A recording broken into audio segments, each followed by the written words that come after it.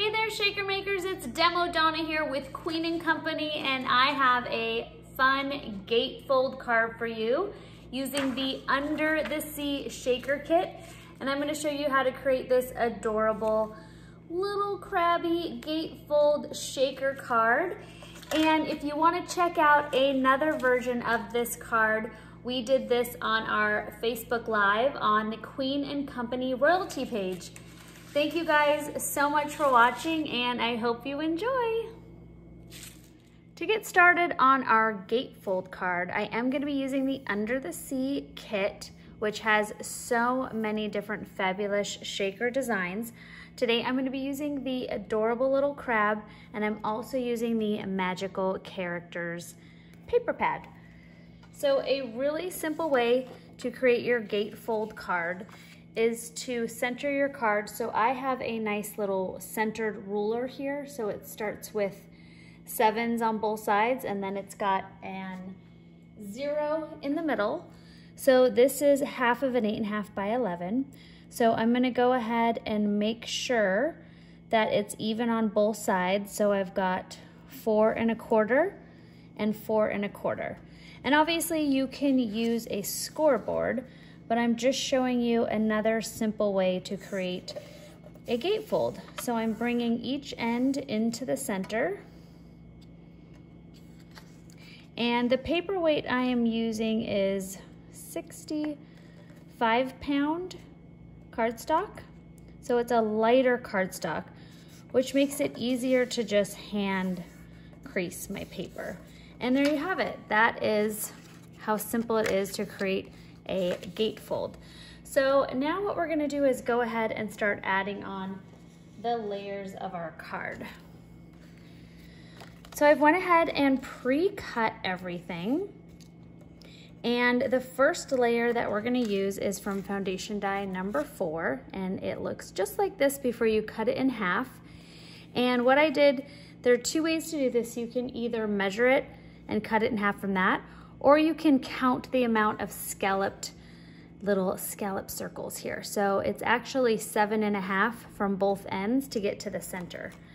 And I am going to adhere those to both sides. Add a little adhesive to the back. You can use your red liner tape or a rolly adhesive. And I am just going to go right up to the edge, just like that. And then I'm gonna do the same thing on the opposite side. Add a little adhesive right up to my edges. Throw my piece, and then just line those up. And now I have my pieces on both sides of my gatefold. Next one I'm gonna do from foundation die number 12 is I went ahead and cut out 2 of these bits, and I'm gonna adhere those on both sides of my card as well.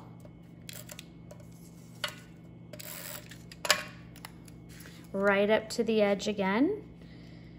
And a little trick when you are cutting out stripes, just so your eyes follow the stripe line, you just want to make sure you put your die in the same place each time. It doesn't have to be perfect. If it's off by a little bit, it won't even really matter.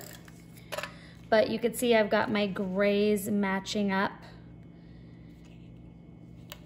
and my reds and my blacks, just like that. Okay, next from foundation die number 11, I have these cute little polka dots. And again, these are all from the Magical Characters kit. So I'm just gonna adhere those. And I'm just using the 3 different types of pattern paper in this kit, so it's not too busy, because there is a lot of fun different design elements that you can choose from this pattern paper. So to keep it simple and keep it more appealing, you want to make sure you're staying in that color group. So I chose the stripes, I chose the circles, and the red polka dots, just those 3 papers. So I went ahead and trimmed this. This is from Foundation Die number 11 as well.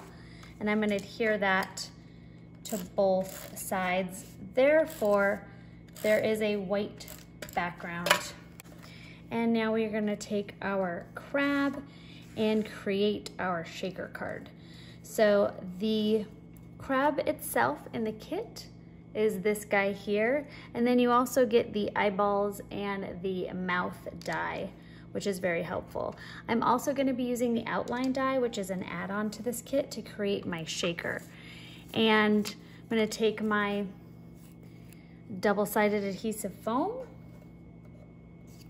and I like to hold, especially the smaller pieces, just in my hands to evenly layer that on, pop out that middle piece, and then you can add in your shaker bits. This kit comes with some beautiful seashells, beautiful toppings in this kit. There are 13 different toppings. So I'm gonna add some of the orange seashell.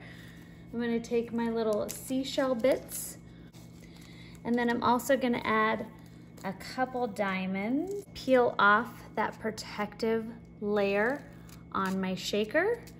And now I'm gonna add in the piece of acetate. Now I just stuck a little Post-it on it so I could easily grab it, and I know exactly where my piece of acetate is because it's clear. Sometimes it gets a little hard to find. Okay, so now I have my little shaker bottom, and this is such a fun little crab, very dimensional. I'm simply going to take my awesome sheer glue. All right, now that I have my adorable little crab done, we are gonna go ahead and apply the eyes and the mouth. And I am simply going to just add a little adhesive to the back of both of the eye whites and pop those right in the middle. There we go. And then his mouth is this little piece. And again, I am just gonna add a little adhesive.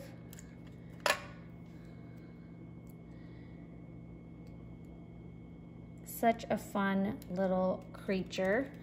And then the perfect little eyeballs. This kit does come with eyeballs that you can go ahead and cut out and adhere on. But from the epoxy flowers, you actually get these tiny little shiny black dots. So I am gonna use those for my crab, and I am just gonna go ahead and pop one in the center of each eyeball. And that adds for a fun dimensional little element on my little crab there. So you could see how cute and dimensional his little eyeballs are.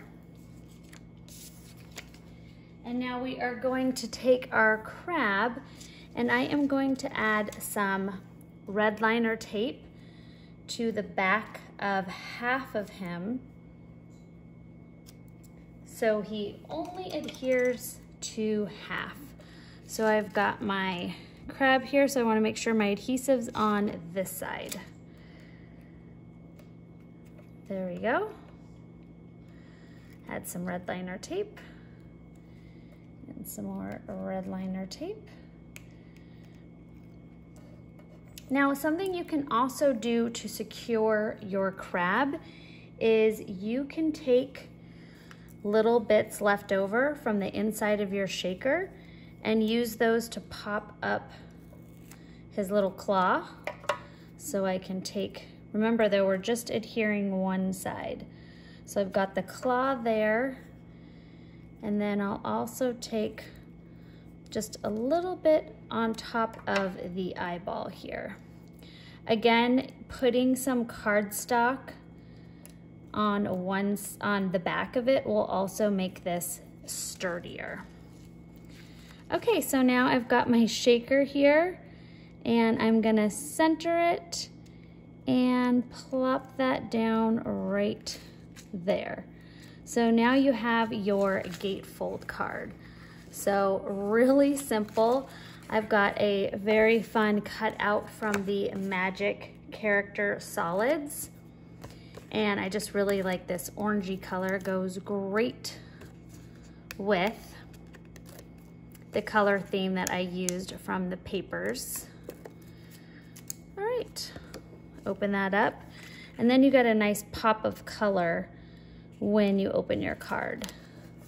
Stick that in there. And now for my stamp saying, I am going to, from foundation die number 11, I've got these really great little banners here. And I cut out a couple because I didn't have my stamps in my hand, so I wanted to make sure I got the right size.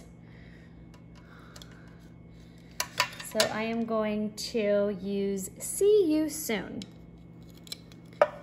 And you want to make sure it's actually straight on your stamp grid. There we go.